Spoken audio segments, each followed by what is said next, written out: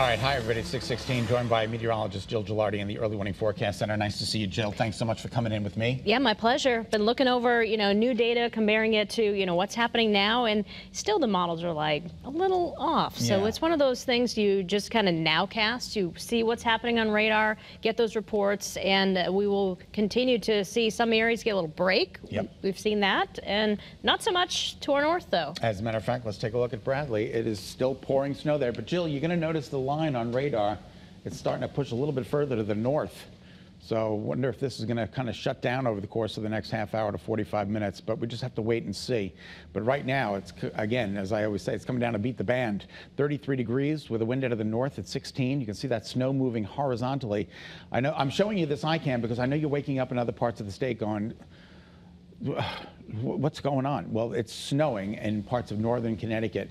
There it is, right there in Enfield, Windsor Locks.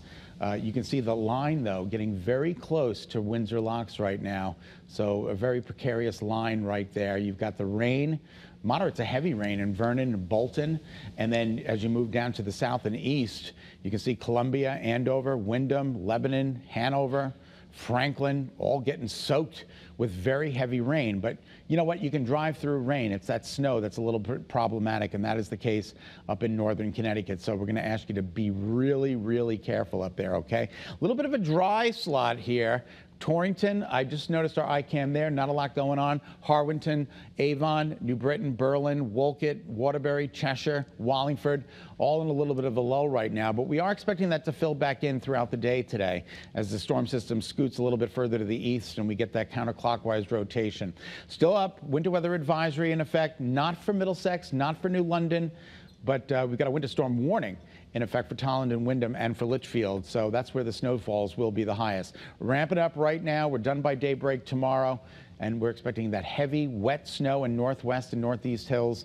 Again, close to 9 inches in Granby right now. Close to 9 inches of snow, where in Hartford we've got nothing. Statewide, wind gusts to 40+ miles an hour. Shoreline, there could be some minor coastal flooding. And for more on the totals, we're going to send it to Jill. Jill, we've updated southeast Connecticut to reflect the fact that there is no winter weather advisory in effect. Yeah, I mean, coding to maybe 2 inches. And we're going to be talking about farther to the north and west. There's just a really sharp gradient setting up, as we were talking about. So again, big time differences over a short distance.